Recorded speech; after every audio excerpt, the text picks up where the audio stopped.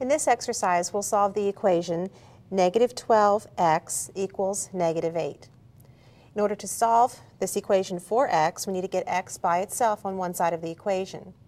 To do this, we'll divide both sides of the equation by negative 12. Dividing by negative 12 on the left side, dividing by negative 12 on the right side.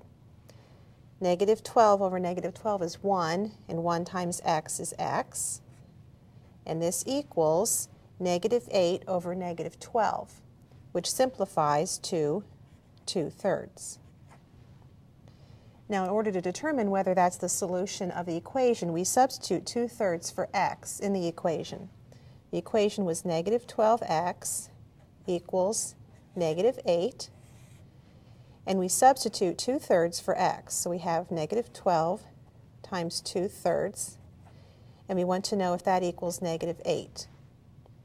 Well, multiplying this gives us negative 24/3, which is negative 8. So since negative 8 equals negative 8 is true, we can say that 2/3 is the solution of the equation.